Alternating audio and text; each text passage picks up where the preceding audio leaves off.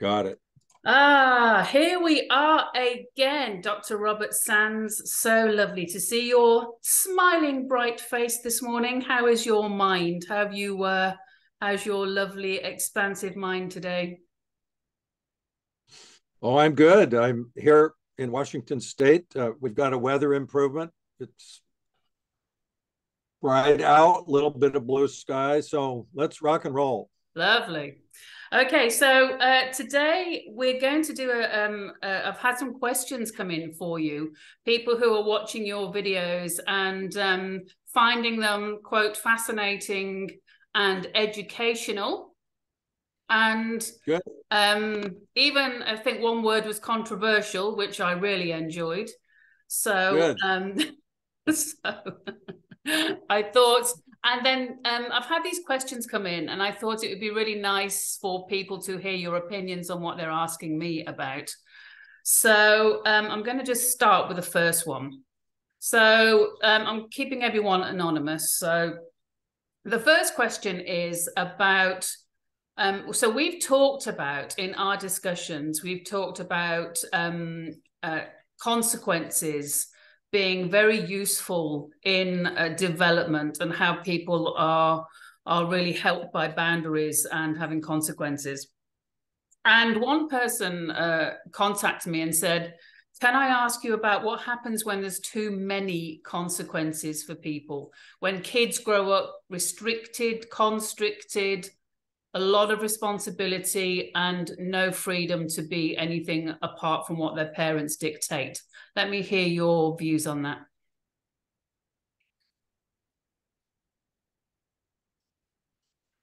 Well, almost any topic we could pick is going to have two sides. And this one has two sides also. Yeah. The side we talked about was the lack of boundaries, the lack of structure, the overemphasis on letting the child do what they want, providing no guidance, believing that they have some sort of special knowledge about life and themselves. So, excuse me. Uh, the other side of that is the over controlled child, the over controlled person. So actually, you could go back and forth and make the case for some structure, but too much structure causes a number of negative side effects, in my view, that are kind of counter to the ideal development of the individual. So I tend to honor the development of the individual Yeah. and recommend they have some guidance and structure. But if that structure becomes too extreme, then you either get rebellion, which is a very common pathway, and you can pick the type of over consequencing, over structured, over controlled. Let's say an over controlled family frequently breeds a child that's quite defiant, and that tells me there's something in the human spirit that is not going to be subordinated, and they're going to fight their way through life. They're going to push back. There are compliant children that identify with and absorb and take on the framework that is offered. We would say those are compliant people, Mm. and they're rebellious people. So I would say if somebody grew up in an overly controlled family, they can probably tell the story of their own emancipation, how they found their way into picking and choosing the values that they may have embraced and then discovered that they thought should be set aside or modified. And this is really the story of human development. Ideally, as an individual, we Mm. all have either too much or too little. There's too much mothering, too little mothering, oppressive fathering. You can make a case for either side being in excess. Mm. So I think the question brings out how do we find our way in the world without just taking on what others have served up to us. Absolutely. And do you find that people who've had a lot of restriction in their childhood, too many consequences, no freedom, do you find that after that rebellion, they seek to, like a lot of strange psychology works out, they seek to also, if they have families, they seek to control it themselves? Or does it flip, and those who've had a very constricted childhood let their own kids go a bit wild? Or do they follow their own patterns, do you think? Well, probably the commonest example of this emancipation pattern is kids who are controlled at home, and then they go to college and they have no controls, even though the colleges have a policy called in loco parentis. In other words, the parent is also the college administration, and the colleges and universities are supposed to provide a parent-like guidance. Yeah. But generally, that is not true, and the kids discover their own consequences. They drink too much, they flunk out of school. They have casual sex, and they find out it degrades them, and they get depressed because it's not a positive path. You can make a list of what was prohibited in the home and is then discovered through actual life experience, and then the child finds their own path. And that is a common part of human development. Let's say that this is a common thing, and I guess if you have a home where there are few controls, you've never learned self-control, and one concept I could throw out here is called the locus of control.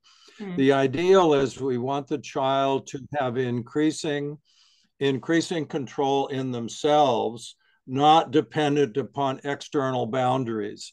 But we all start with having no locus of control as a young child. We need guidance, we need boundaries, we need reality testing. So as you mature, you then take in your controls. You decide what you should read. I remember one of my kids said they weren't going to watch horror movies because they thought they were taking it in, and they didn't like it. And so I thought, well, good, they've discovered how to regulate something in themselves. Absolutely. I was not providing it. So that's what we hope for with our kids, that they develop a locus of control for themselves. Fantastic. That's brilliant. Thank you for that. Yeah, that's good food for thought on that question. The second question I have is about, so this person said to me, so what is it when someone has seen an event, heard an event, even smelt, tasted, and been so present in a certain event, and then they go into denial, and it's like they've never saw it? What is the psychology behind really seeing something and knowing you were there and everyone knows you saw it, but there's a complete denial of situations? What do you make of that in your professional opinion? Well, I would introduce several words that are the brothers of denial, we might say. And so denial is used to imply that a person is generally totally blocking out something.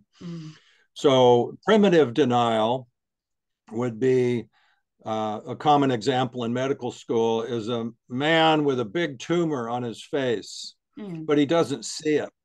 He denies it. So he does. You might say that's primitive denial. You just don't see something. Wow. And it's like, whoa, how can your eyes not see that tumor? And even when it's pointed out, the man might say, well, I don't see any tumor. Wow. So the mind is able to literally not see the obvious. We know that. But there's some other words that are related to denial. Lying is very close to denial. Repression and suppression are mechanisms where we see something and we just kind of push it out. We kind of know it's there. We don't deny it. if we're confronted, we'd say, okay, I agree that was said. But because you don't want it for different reasons, you suppress it, repress it. When it comes to trauma, which is a broad human experience, most of us have had different kinds of trauma. You really don't want to constantly think about it, and so you suppress it or repress it. Some people actually dissociate it. So dissociation is a mechanism of blocking out of awareness, out of our mind and consciousness, something that happened to protect the integrity of our emotional regulation so that we're not flooded. We don't want to be flooded with memories. So these mechanisms of self-protection, you could call them defenses or adaptations. They're adaptive. They help us regulate our being. And denial. Now, denial is a popular word, and I think it's misused by, like, there was a push by the American Psychological Association to introduce nuclear denial disorder during the Cold War. Oh, wow. Because they felt that people were denying nuclear war and that we needed to say, wake up, nuclear war is a possibility. Look at this horrible movie. You're in denial. You're in denial.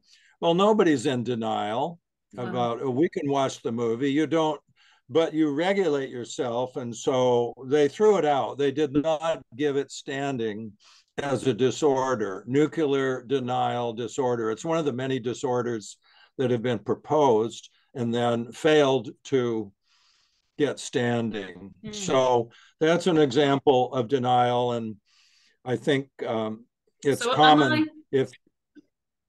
Am I right in assuming that the suppression of one's own kind of experience regarding denial would be based on things like fear or shame or guilt or anything like that? Is that why people decide to, like the tumor on the face, it's fear of like having to face, you might have, well, you got cancer, or would that be fair to say?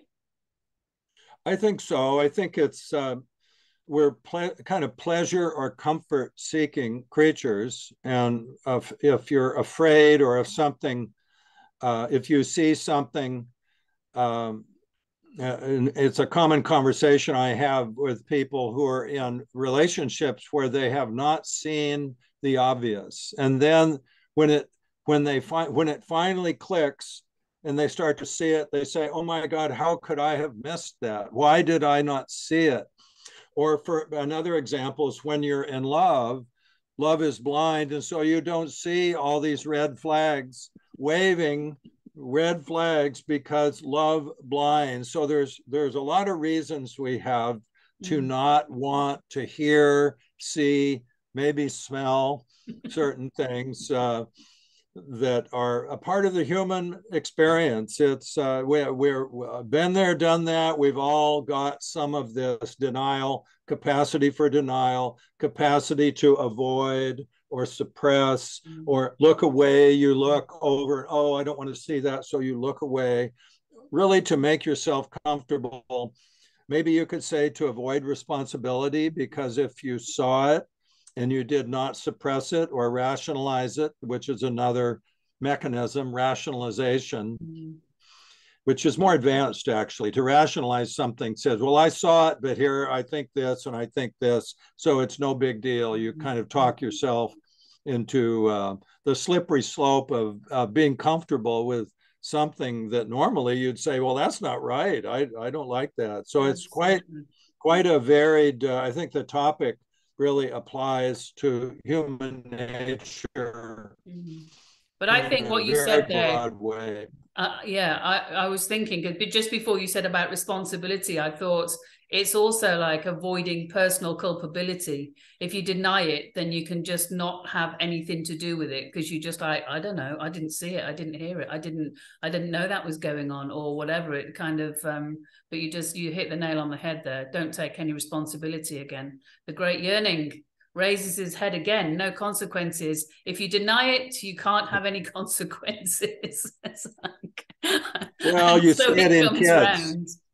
In kids, we call it lying about the obvious. So it's obvious that a kid has taken something or broken something, and they say, "Who, me? No, I didn't do that." I guess you can say they're lying, but if you really look into it, they actually believe it. They think it was somebody else. They're very prone to think, well, the other sibling did it. They made me do it. This desire to Yeah, get the responsibility away is very, yeah. everybody can relate to that because That's none the of us book. really want responsibility. Oh, that's great. Brilliant. So, okay, that's very nicely answered. Thank you for that. Okay, the third question, let me get this right in my mind. Okay, this is quite an interesting one. So the third question came in, and this person was saying, if you get like a child that comes from a well-rounded family, they've got parents that are doing the best and they've got, things in place and they've got discipline and love and the whole thing, good examples of grandparents and everything. And they seemingly have everything to germinate into this beautiful blossom, but they turn into a delinquent, despite everything that you think you've done right as a parent. Do you think that is just like I shouldn't really say this, but like a just like some faulty DNA? Or do you, I mean, when it's all there, do you think there's kids that are just born in a way that they're just going to end up on the streets and just never take any opportunity? Is there people that are just born to be kind of their own worst enemies, no matter what love and discipline they have and everything else? Well, maybe, but I think we're born with tendencies, um, or proclivities, and like a tendency to please or a tendency to rebel. And if you're in a family where your needs are met, you might even argue that that can be a possible path to maybe not delinquency, but to a lack of full character development. That character development comes from the stress and challenges of all the variety of human experience. So if you're overly protected, let's say the ideal family would be that all your needs are met. Well, I would say that's not an ideal family.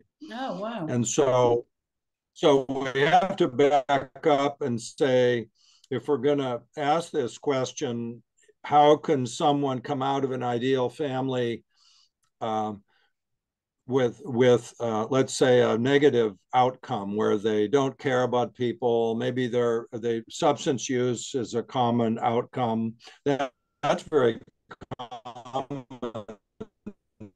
that you have a healthy, loving child. They have a carefree childhood. They go to, can you really say, well, that was the family? I think it's much too complicated to attribute blame with one factor. So if you have a trajectory or a tendency, let's say a child is unusually stubbornly wanting their way, and the parents accommodate to that because, and the way they want isn't too bad. In other words, they're successful enough that you kind of ignore these traits that are overdone or in excess.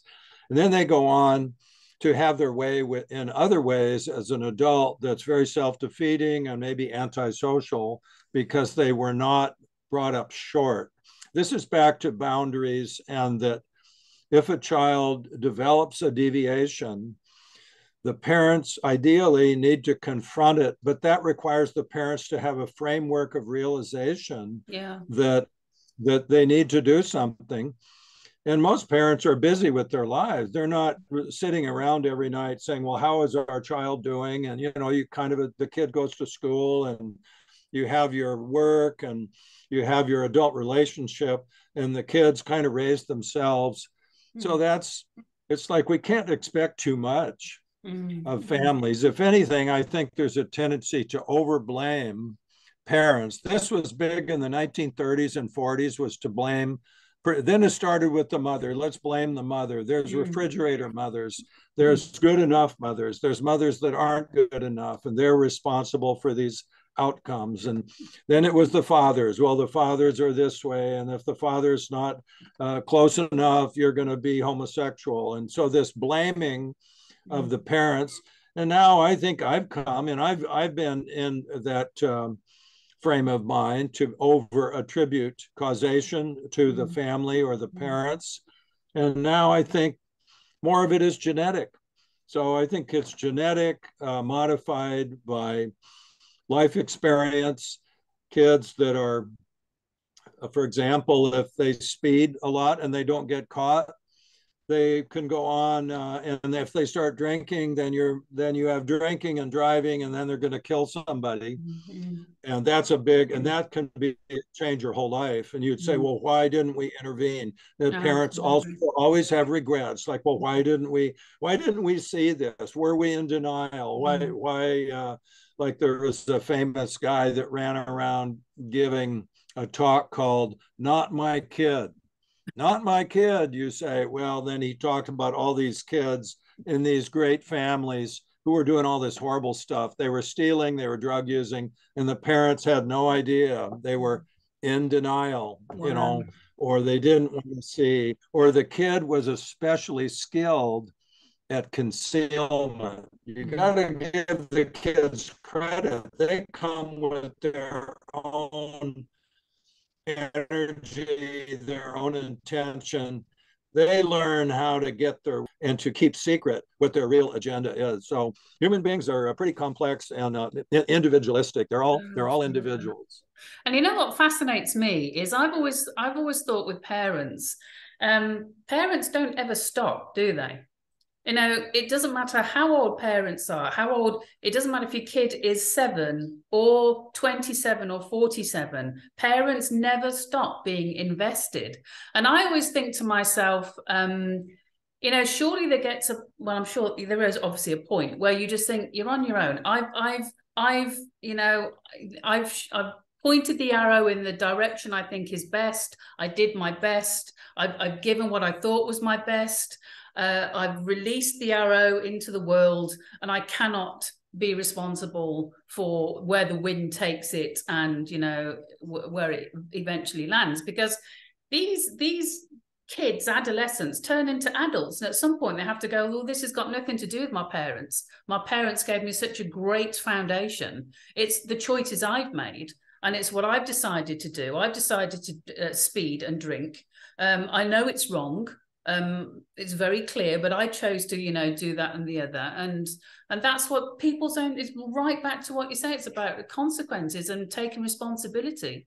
And parents can't, can they? They can't carry that responsibility until a child's, 70 years of age or whatever. It's at some point, parents have just got to go, okay, I did my best. Hopefully they can say they did their best. And now the child, the person, the adult is on their own, and I'll always love them and be there for them, but I can't micromanage every decision they make.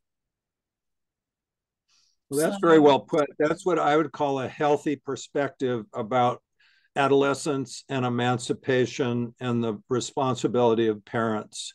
And there are extremes of that. There are parents that continue to feel heartbroken about their adult children, and they tend to blame themselves. There are parents who prematurely cast off the children. I suppose there's that extreme too. It's like, hey, you're 18, good luck, and they give them the boot. So there's a lack of concern. I got in trouble. Here's an example of how I worked this. I had 3 sons. And I was at a dinner party. We were discussing this topic, and I said, well, most of my life I would run into a fire to save my children. There was no question in my mind. But now that they're getting older, I'm not so sure anymore if I will do that. And I was raked over the coals by the women who thought that this was a totally an unconscionable position to take. And Really? I actually don't know if I would have run into the fire. Probably would have, but I was trying to make a point that, hey, we got to let these kids go. Yeah, You yeah, just can't, absolutely. you Yeah. can't control them. You can't feel responsible for them. You've done a good job. It's time to move on. And I've had families I worked with where the only way they could make that happen was that they moved away from their adult child to another city, and only then did the adult child finally flourish, Emerge. because Yeah. they were so enmeshed control in Mm. this control dynamic Mm. of interacting with each other. So I think the way you put it is a wonderful model. It should be, Mm. people should listen to what you said, and I Interesting. really can't improve upon it. Maybe it's because I haven't got kids and it's easy to look from the outside in. It's like the theory's, probably easier than the practice. Maybe. Yeah, maybe. Okay, well, we look like we're on perfect timing for this last question. And this last question is, again, you might have seen this, you might have the psychological seen evidence of it.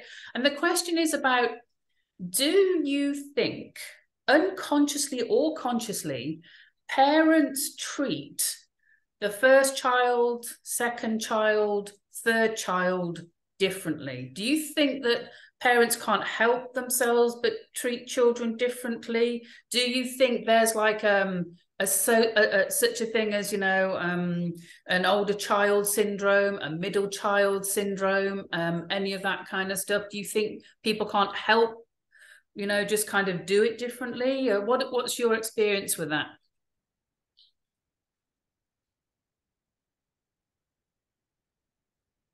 Parts to this. One is the parents part, but the other is actually, there's three parts: the parents part, the child's part, and the siblings part, if you're talking about birth order. So the parents part is that they want themselves to be fair and equal. But the truth is, every child is different, and every child gets a different parent. So the firstborn child gets one set of parents. Then the parents are changed and they evolve, and the second child gets a different deal of cards. You might say, if you want to draw the comparison to a card game, they get a completely different hand. The parents are probably less attentive. They take fewer movies and pictures. There's less doting. And the second child gets a set of parents that have changed. And of course, the second child, being an individual, will have their own role in this dance. They are then in a family constellation with a sibling, and they and the sibling have something going on. And then they have their own judgment of fairness. But that's why I like to say children are kind of little communists in a way, because they're obsessed with fairness and equality. Everything has to be equal. And of course, that's ridiculous. I mean, that things would be equal, because not only are you younger, but you're less experienced. And so you can see how this dance between the parents changing, the child's changing, the siblings now get involved. If you have three siblings, you have the firstborn, and there's big studies on the firstborn. A lot of firstborns are famous people. They get a lot of attention, and probably because of that, they have greater confidence in the world. They are kind of elevated and looked up to with expectations. The expectations of the parents lift them. If they are a golden boy or a golden girl, the siblings admire them and love them. Firstborn, and they don't all have that easy path. And then the middle child, let's say three, the middle child is caught between, and there's a lot of literature on the middle child syndrome. Yeah. But the parents didn't cause this. It's the constellation. It's the dealing of the cards. The die is cast. And the third, of course, is frequently the lost child. In family therapy, you have the firstborn, the middle child, and the lost child. Well, the lost Lost. child feels like, well, the parents are burned out. They've given everything to the first two. I don't get much attention. There's hardly any movies or pictures about me, what happened. I wasn't loved. Maybe I was adopted. Kids have all these ideas about why that life is unfair. And they frequently move forward in life with this sense of unfairness and take it into politics where resentment and unfairness are at the center. So, yes, the answer is yes, but it's not just the parents.